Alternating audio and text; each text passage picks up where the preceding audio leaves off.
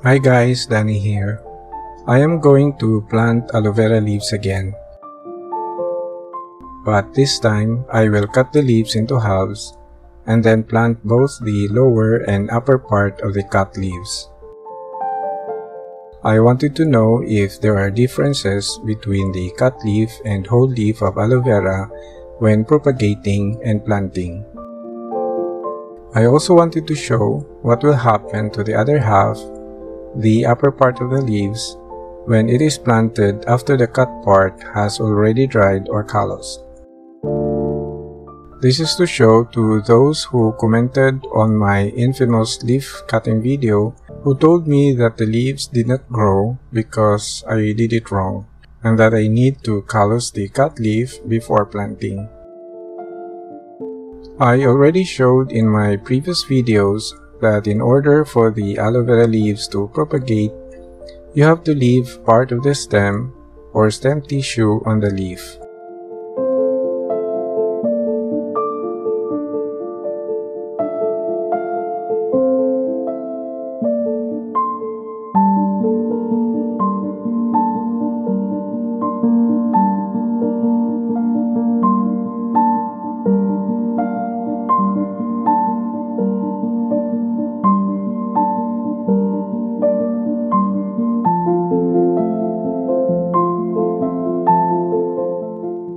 Then I cut the leaves and had them dried in a shaded and well-lighted area.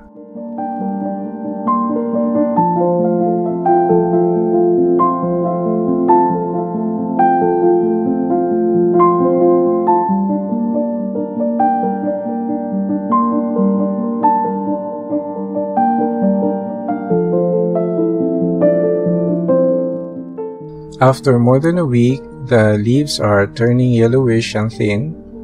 This is because they lost a lot of gel when I cut them, especially the upper part because the gel flowed out on both ends, and it took a while before the cut got healed. Unlike whole leaves that showed pops and roots after more than a week, most of these cut leaves did not grow pops and roots after almost 2 weeks, except for this one leaf that showed little pop and root.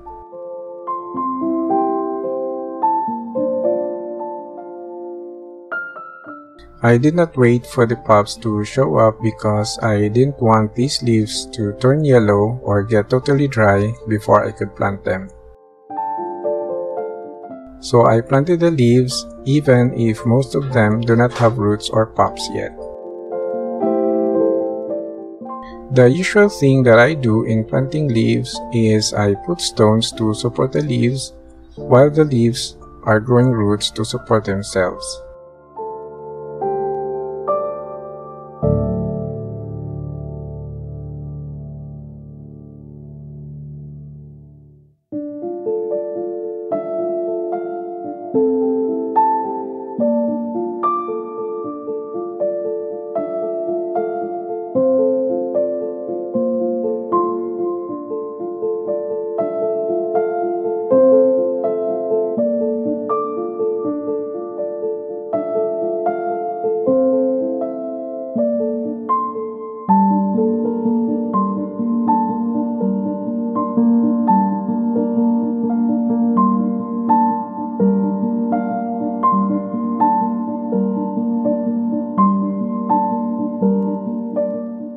I just hope that the rest of the leaves will grow pops and roots in the next few days.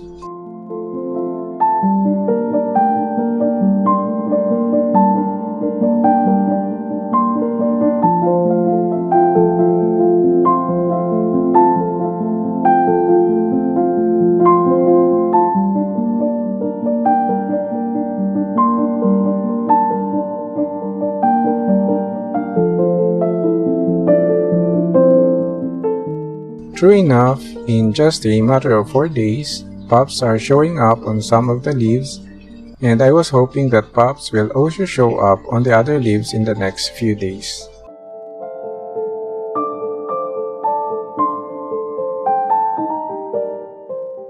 While the upper part of the leaves have shown no pops, but they are still good and no signs of rot happening. After 12 days from the day they were planted, all of the lower leaves have pops, and some have more than one pop.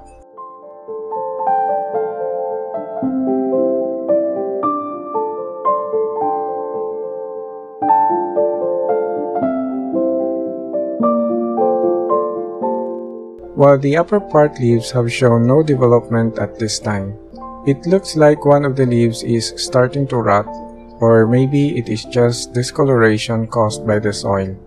I just did not want to check and disturb the leaf. One more week later, I thought the leaves have grown enough roots to support themselves, so I removed the stones.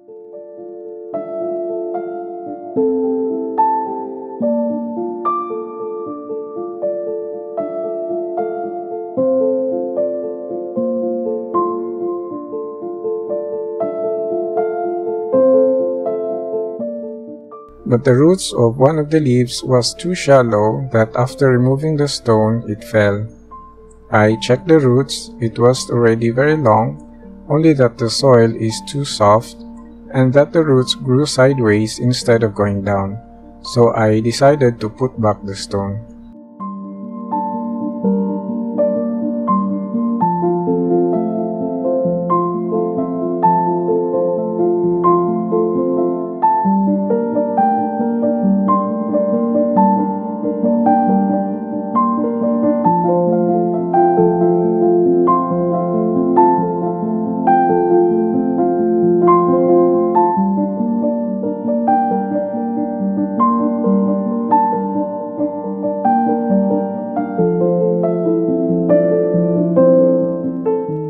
This result means that aloe vera leaf can propagate even if they are cut, as long as there is a stem tissue attached to the leaf.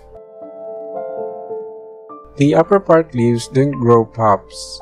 They look the same after almost 3 weeks, starting from the day they were planted.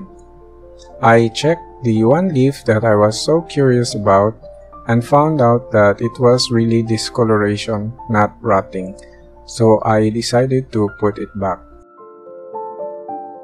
For now, this result also means that you cannot propagate aloe vera leaf cutting without a stem tissue, even if the cut part of the leaf is already calloused. I will keep these 2 pots for a while and observe how fast these pops will grow, and also observe if there will be changes to the upper leaves in the next few weeks. I hope you learned something, and thank you for watching.